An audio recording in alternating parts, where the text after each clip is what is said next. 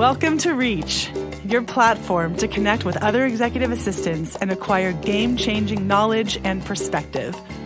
Reach is designed to inspire your workday, guide you through pivotal moments in your career, and transform you into the executive assistant you've always wanted to be.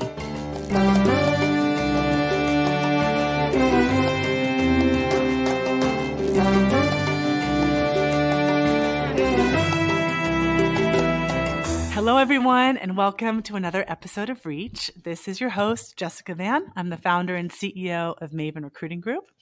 And today we are continuing our exploration of artificial intelligence. Specifically, we're going to be talking about how to really understand the legal and security landscape of AI. So in the continuously evolving AI landscape, it's clear that we've really only scratched the surface on the potential of AI, as well as really only scratch the surface on all of the latent security and legal issues that are co-emerging with the advent of this radical technology. As we further our exploration of AI in the workplace, we've invited subject matter expert Abe Kang to our program. Hi, Abe. Hello. Hello. Welcome to you. How are you? I'm doing well. I'm glad to be on this great podcast. Thank you. We're really happy to have you. So Abe is uniquely qualified to speak on this topic. He is both an information security leader and a subject matter expert who has worked for such notable companies as Venmo and Samsung and spoken internationally on security matters, as well as having a Juris Doctorate licensed to practice in the state of California, who lends his time as an amicus curiae, I think I'm saying that right, for all those of us, did I get it right? Yeah. Okay, great. So for those of us like me who don't speak Latin, that basically means that Abe prepares legal third-party briefs, and he's specifically doing this for the emerging intersection of artificial intelligence and the law. Abe is currently a managing consultant with Include Security, where he advises on application security, ML security, and all points in between on the offensive side. Abe is one of the most intellectually curious and talented people that I've ever encountered, whether it's earning a JD in his spare time or teaching himself linear algebra or even learning to dance bachata. Abe has an insatiable appetite for learning and expansion, making him a really exceptional guest to tackle the vastness of our topic today. So again, welcome, Abe. Well, thank you. Glad to be here. Great. So to get our conversation started, can you give us a high-level summary of how AI technology works? For example, how does AI learn and adapt and evolve as a result of user input?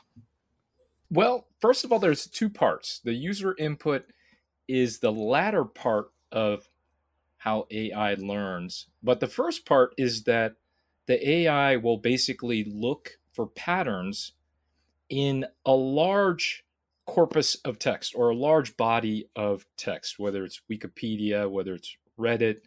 It'll read all the posts, Twitter, all these different sources are analyzed by the AI model.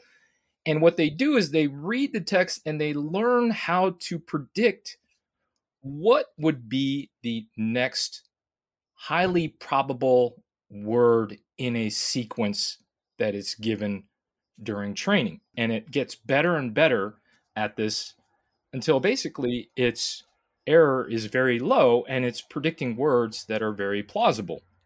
Now, to answer your question, when a user inputs data into the machine learning model, it's going to use that and analyze and understand what is being asked of it, and then use basically all of the knowledge it had gained about predicting words to try to understand what is being asked of it, and then generate words that are highly probabilistic in terms of what would be expected for a response.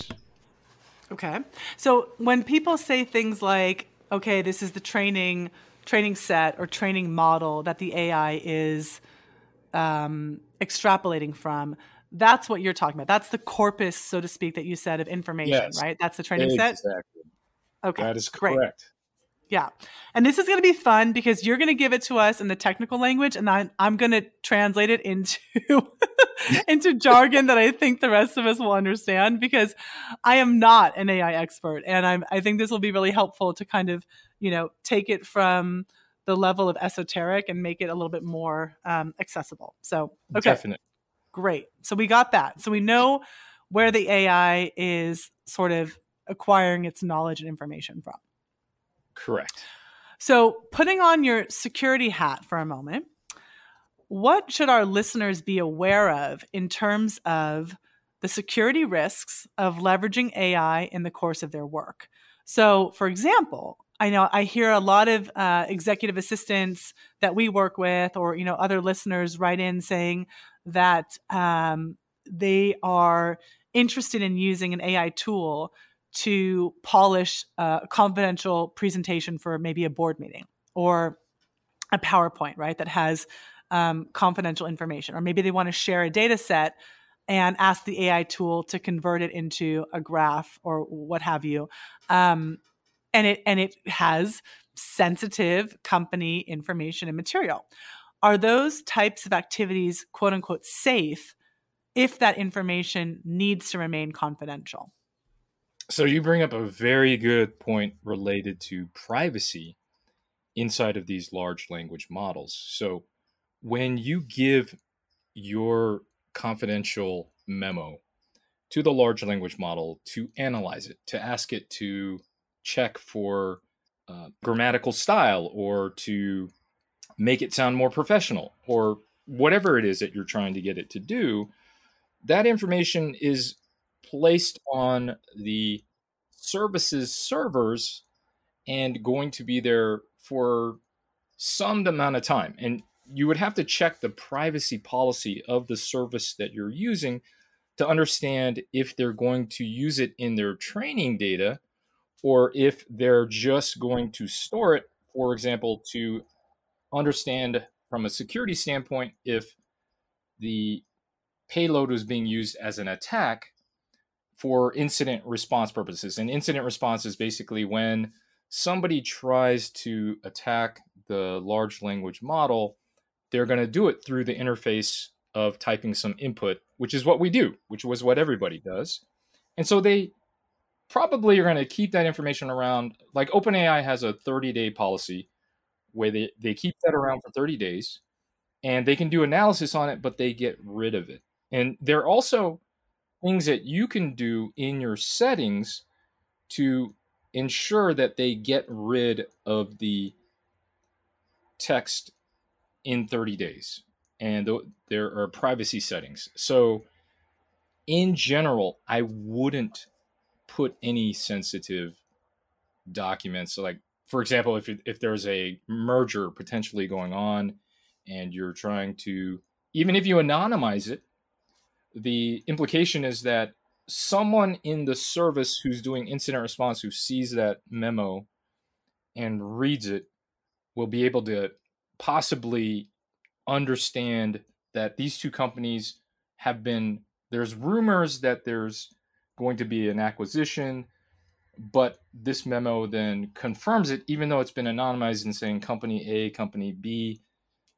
People can kind of look at the memo and say, oh, this company does microelectronics or chip manufacturing, and this other company does services for cloud. Those kind of things are going to give away information. And so, as you pointed out, you have to be very careful with what you put in there. Right. And I think this is an especially important point to underscore with our audience, because so many of them work on subjects and content that is highly sensitive in nature. Oftentimes these are, especially if you're supporting a CEO or a CFO, you may be handling True. information that literally only a select few within the entire organization have access to and are privy to. And so to the extent that you're utilizing these models as a shortcut, great. But like Abe points out, be hyper aware and vigilant of the potential for leaks and for other people to come into this information. It could be incredibly compromising. So I think what's interesting about this is that, you know, a lot of people who use these AI languages and AI tools have the impression that if a chat thread is closed, right? You know, obviously you open up, let's say, Chat GPT, and you open up the little box and you put in your inquiry, and a lot of people think, okay, well, once I close that box, the data that I shared via that box and that chat thread is expunged. But what I'm hearing you say, Abe, is that's actually not true necessarily, and that it all depends upon your settings and the type of account that you have and what they use as far as their training set. Exactly, because right now before I think March, they had a policy where they could use your interactions with the model in their training data. And the problem with that is that there are known attacks to extract training data from a model through prediction based attacks. And so, that was the first concern, is that before, since they put it in the training data, someone could actually try to tease that data out of the model. But today, what they've done is they've allowed you to specify that the data is not going to be used in the training set and not persisted. But what that means, though, is that it will be there on their servers for 30 days for incident response and security type Mm-hmm. purposes. But Right. after the 30 days, they're supposed to expunge the data off of the servers. Right. And I mean, Abe, obviously, as a security leader, I mean, I think like supposed to should be like in gigantic quotation marks, right? Because like if everything functioned as it's supposed to function, and you're ultimately you're relying on, you know, uh, the word, you know, and sort of the policy of these organizations. But I think it's hard to really know as a user, are those things being enforced? In fact, is that in fact what's happening? Like if everything always functioned as it's supposed to, I don't think we would have the kinds of breaches and incidences that you've made a career out of solving. That Right? is true. That is absolutely true. There are long-term archive storage. We don't know how the processes are set up from a security standpoint, and what they mean by actually purging from the system in 30 days. So you're absolutely correct. Yeah. Okay. Well, I think that's a great takeaway for our listeners, if nothing else, to know that they should engage with these platforms with a certain amount of vigilance and scrutiny, you know. That's Um, correct. so can you explain for us, Abe, what is the difference between, for instance, say like a professional user account? I know like ChatGPT has upgraded options where you can have a professional account that's a paid account versus the public free option. Are there different features and or security provisions that come with those different types of accounts? So my understanding and I'm not an OpenAI rep, and I do have a paid account on OpenAI, but I my understanding is kind of very what everyone else understands. But the free accounts basically work with a model called 3.5 Turbo. And what that entails is that it's not as good in terms of the capabilities that it has in comparison to the paid accounts, which is using GPT-4. And so you're going to get some differences in the output and the quality of output.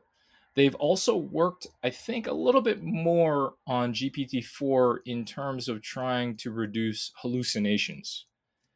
And in the business accounts, I haven't looked at them much, but my understanding is they're trying to address the privacy concerns. But I still think they've got to hold on to your data for 30 days regardless, for handling incidents, dealing with security issues, looking at the history of logs when things go wrong and they want to debug stuff and they want to search who did what and what caused errors. So it's still going to be there, but that's my understanding. Got it. Okay. And what is a hallucination in this context? Okay, that's a very good question, because a lot of what my understanding that assistants do, executive assistants, is they look up people's history so they can prep the executive on who's attending a meeting, what's their background, how they're going to be convincible in certain aspects. And what happens with these models is that if there's a lot of data about a certain concept or a certain person, it's going to be something called overfit, where it's going to produce output that somewhat is very accurate and from that large amount of data. So if you were trying to ask ChatGPT to talk about Steve Jobs and give you a bio breakdown, it would probably do a pretty good job. But there are other people where there isn't as much data about them.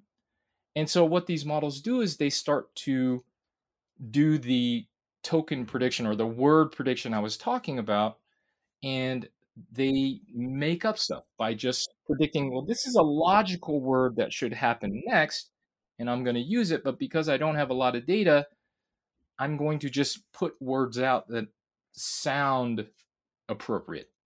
And so there's a case right now going on where a reporter was being done some kind of background looking up information on, and it produced totally false information. In fact, it said that he was a criminal and had, all these bad things in his bio that was generated, which was all false. And it's because basically there wasn't a lot of information about this person. And so the model just kind of what we call hallucinated that information. Interesting. So the model, it's like it wants to return a result, regardless of whether it has enough basis for the result. It might, like you said, it kind of extracts things and Yes. extrapolates. All it does is it's been trained to predict the next logically sounding word, given the context, given everything you've asked it, given everything you've given it, and to look up in its kind of neural network memory to produce something that would be plausible. Yeah, that's fascinating. And it reminds me, I read a case in the New York Times of this, maybe you know it, Abe, but this attorney who was, using ChatGPT to basically come up with case precedent and case law to Yes. substantiate. Yes. Do you know what I'm talking about? This was in New Yes, York, I I know what think. you're talking about. Yes. Yeah. And so ChatGPT, basically, or whatever the application was, basically fabricated all of these dockets and findings and precedents. And when the opposing counsel went to review all of these supporting cases, they discovered that they were completely, as you say, hallucinated. They didn't exist. they were just a complete figment of ChatGPT's imagination, so to speak. And of course, there was a lot of embarrassment, possibly disbarring, that came as a result of this. Yes. So it's pretty, I think it's important to understand kind of the limitations as well as the opportunities. Exactly. Whenever you're working with ChatGPT, you want to always be mindful, and you kind of got to know a little bit about what you're talking about so you can tease out the from a literal BS that it's going to generate at times. And fact check. I mean, I think Yes, that's another thing, right? so So true. yeah. So given, all these intrinsic security risks and some of the unknowns that we've already established here, what in your opinion is the safe way to use AI technology in the course of your work? Well, AI is possibly going to disrupt a lot of people's lives. And the wrong way to approach this is to stick your head in the sand or to say, this AI stuff is bad. I'm not going to even deal with it or understand it. As executive assistants, you're wanting to always be prepared and utilize tools that are going to help you be as successful as possible. So, what I would suggest is basically looking at what you do that is time consuming and low value, and see if you can automate that with ChatGPT. Because the high value stuff, I think, is going to be very difficult for ChatGPT to do reliably. And so it's always good to see what your competition is doing. But at the same time, this isn't really competition. It's something that could be used as a tool to help you be faster, more capable, and free you up to do higher level things that are going to provide more value to the executive and make your job secure. So I would say see what are its strengths and weaknesses and see what you can use. I love that framework for really evaluating the merit, right? So, what is time consuming and low value? I think that's a really useful rubric for determining, what can be relegated to ChatGPT. So, for instance, like things that come to my mind are, I don't know, searching flights, right? I need a flight for my executive from here to here, to blah, blah, blah. That to me is something that's not necessarily highly confidential, but it is time consuming, right? Or just kind of some of the basic prep that might go into preparing an executive for a meeting, things of that nature, but not necessarily, like we talked about, polishing up highly sensitive documents that reference, confidential mergers and acquisitions or things like that. Right. That would be high stakes, high value, kind of thing. Yes, yes. And when you search for flights, I think if you can use the AI services that do travel, that would be great. But ChatGPT's only got data from 2021, I think, late 2021. Ah, So okay. it's going to be difficult to do that in ChatGPT. But Got there it. are AI services plugins that you can hook into ChatGPT, which will allow you to do that. Yep, yep. And I understand there are more and more and more coming out on a regular basis. That's correct. So, as somebody that's working inside the industry, can you speak to some of the security standards and efforts that are being discussed actively? So, things that are here to protect information that's shared of these platforms. I'm wondering, are there certain protocols? We talked about, settings and being mindful of, what configurations you have on your account. But are there certain protocols or even standards that are being discussed within the industry to bring a level of just a layer of vigilance and protection to users?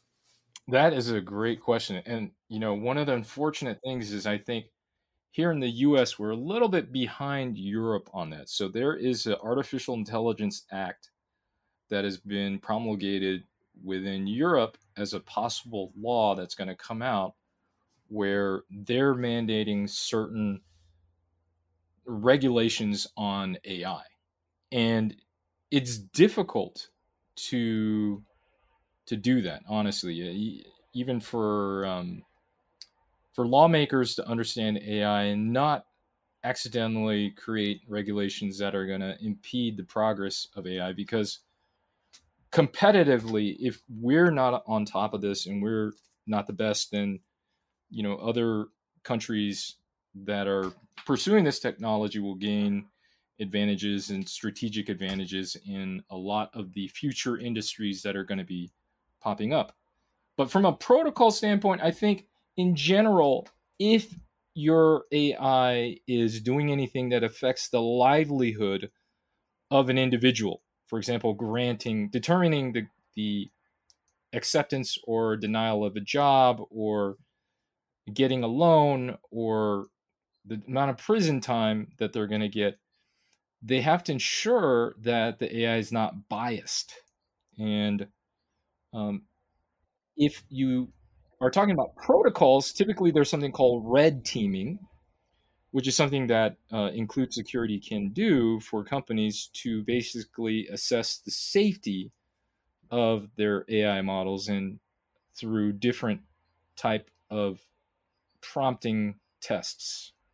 So can you give us because that's fascinating, and can you give us maybe some real world applications of what Include Security does around that? Well, right now we're basically helping companies by looking at how they've developed their large language model based application and identifying the security vulnerabilities inside of them. And in terms of the testing for safety, we basically follow a lot of the guidelines that are standard in the industry from the different papers related to the findings from red teaming exercises done by different companies where they published their results and they published basically the prompts that they use to try to get the language models to do bad things. So ChatGPT has been trained to avoid certain things. For example, if you say, how do I create a bomb with household products? It's going to say, I don't know. Whereas before the red teaming exercise, the model would actually try to help you to create a bomb with household products and tell you how to do that. So there are different things for different types of LLM models where basically the reputational risk associated with an answer could harm the company. And what we do is help find those risks and help you plug them. Yeah. Well, and I think you mentioned something too that's really interesting, like eliminating or at least considering is the model operating in a biased way. So you mentioned things like if you're a mortgage lender and you're somehow using one of these AI models to help you you know review loan applicants, right? Is there bias operating within the system? And I can think like too, like what if, I mean, I don't know if college admissions counselors and universities are leveraging chat or an AI model at this point to screen candidates, but is there bias within those criteria? I mean, it's really pretty fascinating when you think about how to suss those things out and I try to control for them, right? Is Yeah. that the kind of thing that you guys also work on? Oh, definitely through our testing. So, one of the things that causes bias is the fact that the model gets a bunch of training data with a bunch of features like uh, the number of, their GPA, their the high school that they graduated from, the all this background information. And when it tries to, you're going to say, here's all of the data for the past 10 years of all of the students that we admitted. And therefore, what we want you to do is learn and denied. And so the label that we want the prediction to be is, do we admit them or do we not deny them? And what can happen is because you have no control in terms of determining what the model uses to determine if a person is actually accepted or denied, the model can take shortcuts, right? If it sees, for example, a certain high school has a large portion of acceptances, then it just automatically goes, you know what? If you're coming from that high school, you're accepted.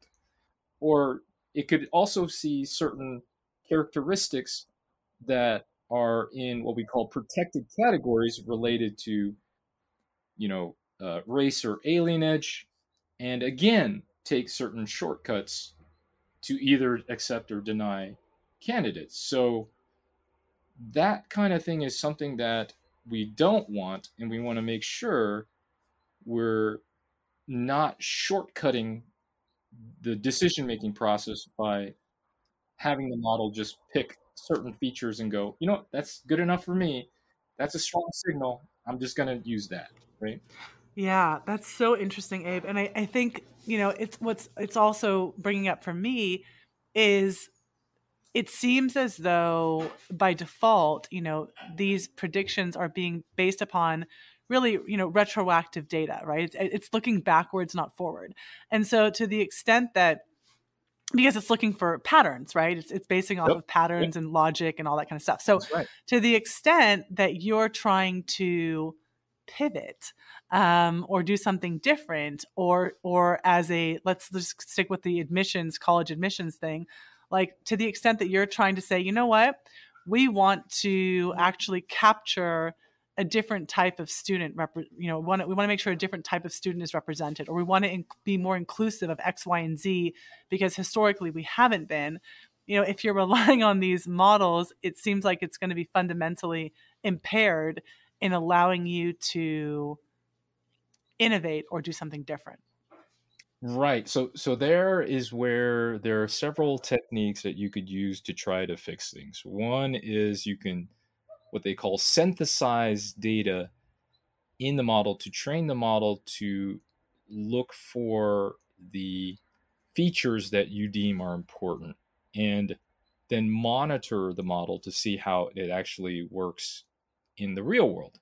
The other thing is with large language models, they have something called reinforcement learning with human feedback. It's termed RLHF. They talk about it all the time. And basically, it's a way to fine tune these large language models to actually have the desired outputs that are requested. And so, that is another method. It isn't perfect, but the fine tuning is the key thing that is important to understand. You can fine tune a model and get it to behave more like what you wanted. Got it. So bottom line, just call include security if you need some finesse nuance with all of these things, because clearly like there's so many layers to this. So interesting. Okay, so we're gonna switch gears slightly and put on. So we're taking off the security hat for a moment. Now we're putting on the legal Okay. hat. Okay, All right. so can you tell us about what you're seeing in the emerging practice of AI defense? And specifically, what are some of the issues that are being debated and arguments for and against AI in the legal arena? Okay. Well, the stable diffusion has been very popular, Yes, it and has. artists are very angry about a number of things. One is that they're using the artist's work in the training process, and then two, when the users ask for a picture of something in that particular artist's style, the artists also are angry that they're not getting anything out of it, and that in some cases they feel like they should be copyrights associated with the artists that the models generate. Now the thing is, there's two problems with those arguments. One is something called fair use, and what it allows is for transformative creations that basically are built on top of copyrighted information. And there's four elements, and it's the effect on the copyright holder, the nature of the use, and when we say the effect on the copyright holder, the financial effects, if the new use or the new functionality is transformative, and I forgot what fourth element is, but there are arguments that could be made that look, we're creating something that's totally new and transformative, and we're actually giving publicity to the artists, and these outputs aren't taking away because the user who generates these things knows that it's not from the artist. Now, the other side is that the artists feel like there should be some kind of copyright given to them from these generated outputs because it's in the artist style, or the artist style should be copyrighted. And legally, there is no copyrights given to things that are generated by non-humans. So copyrights can only be granted to humans. So there was a case where a monkey had generated a photo, or taken a photo, and they wanted to give a copyright to the monkey, but they couldn't because the monkey wasn't human. So, Okay. and when you look think about this, if the thing generates something in the artist style that's bad, does the artist really want a copyright associated with that? Especially because people are, kind of a little crazy. They might make certain artists' works from Stable Diffusion that may be embarrassing for an artist to say was theirs. So, it's not an easy cut and dry legal problem. It's No, it's not at all. And just to catch some of our listeners up if they're not familiar. So what Abe is talking about is it's Stable Diffusion is the AI company, and I think what you're talking about is the Getty Images, which of course is like the single largest repository for visual imagery and photos and things of that nature. Getty has sued Stable Diffusion for breach of copyright, right? Well, yeah. So it's basically, I think there's a Deviant Art is one of the largest art websites where they had gotten a lot of their artistic training data. So the artists are suing, and Getty might be. I'm not sure about that one. It reminds me too, like this was a while ago, but I remember there was a lot of discussion around sampling, right? And this was going back to the music industry, but a lot of Yeah. there was a whole um, movement around artists saying that their music was being, because that's pretty notorious, right? I mean, a lot of hip hop culture Yes, and that's there's a right. lot of sampling that happens. And people were saying that they weren't getting their fair due, both financially and just in terms of recognition. So I don't know how those arguments were ultimately settled. Maybe you're more familiar, but it does feel very reminiscent of that, where you have this artist, and yes, there is some kind of transformative thing that's happening, in that you're creating a new image and or a new song is emerging from it, but fundamentally the bedrock of that new art piece is something that is already existing. And That is true. So, how do we acknowledge that, right? yeah, you're absolutely correct. And that case, I think, was it Run DMC versus Roy Orbison? So they had a Pretty Woman parody, or a song where they had, Ah, if I remember correctly, and okay. they actually successfully argued that it was fair use. So, um, if I remember correctly, this was a while Wow. since that case, but that is something that allowed for a lot of what you're talking about, sampling. Yeah. So fair use, meaning that they basically decided that they could use that music without having to pay for those rights, so to speak. That That's true. it was sufficiently a new enough art form. That's correct. That is correct. Ooh, this is juicy, Abe. I wonder what's going to come of all of this. It's pretty.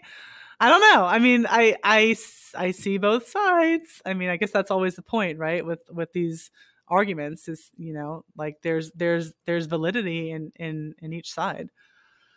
Oh yeah, I mean, I think one of the other things is that from an AI standpoint, if we make every AI model get permission for every single piece of training data, when there are literally hundreds of billions of training data, we are essentially going to stop the progress of AI in America. And what we're going to say is that basically other countries like China and Russia can go do whatever they want and basically surpass us in our technology capabilities around AI and control the future. And that's what we don't want. We want to be able to assert our independence and control our destiny, and use these technologies in a way that's going to help us to be moving forward. So What concerns, if any, do you have about our reliance on AI as a society? Well, you know, people talk about the end of the world with AI, and I could understand why. So, if AI becomes super intelligent and sentient, think about it. If you were the smartest, super intelligent person in the world, 100 times smarter than Elon Musk, what would you do? What would be your motivations? What would you do to sustain yourself? What would you do to survive? And we don't know, right? We don't know if this super intelligent being, I mean, not being, super intelligent AI is going to view us as a friend or foe. And if it has the ability to connect out, which a lot of the machine learning models don't currently have, then we could be talking about the end of the world. And there are a lot of people, there's something called oh gosh, Drake's equation and Fermini or something, the paradox, where basically they look at the number of stars out there and the possibility of life.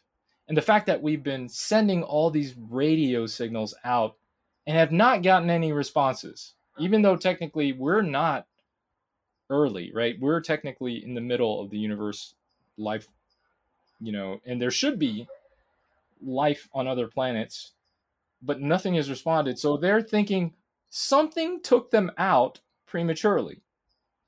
And what could it have been? We were thinking maybe it was nuclear bombs when we were going through the Cold War that took out civilizations before they could respond to us. But now people are thinking it's AI that basically wiped out all these civilizations, and we might be next. And so I don't know. I mean, I think that's a big thing that's on people's minds. But the other practical thing is that many people's jobs are going to be changed. Many people's lives are going to be changed. And so, we have to be flexible and look at this technology and see what it does well at, see what it doesn't, and prepare ourselves. If we see that it can't do certain higher value things, then we're going to all need to go back to school and pick up some new skills, or take some Coursera courses or whatever it is, and take advantage of the technology instead of fearing it. Let's embrace it and figure out what works and what doesn't, and then utilize it to be better. Yeah, I think that's a really important. I think that's yet another really important takeaway from this discussion. The first one was know the limitations and know about, what is secure and what's not secure. And the second one I think that's really important as a takeaway for our listeners is, you know, head in the sand on this is not the way to go. And I think if you're interviewing for jobs right now, even if you're in a job right now, I think that it's important to be educated and informed so that if your boss is coming to you or your interviewer is coming to you and saying, well, we don't really need, we're seeing a lot of consolidation because XYZ, we're able to leverage these types of AI shortcuts, and this is how it's working for us. The more informed you are, the more you can talk about that and say, well, actually, I also use AI, and here's what I've found to be a successful application for AI, and here's a Exactly. safe best practice for it, and here's what's not. And I think that you need to be a subject matter expert in this. And if you're not, it's really important to get up to speed on that, because it's going to give you so much more credibility. And honestly, that's going to give you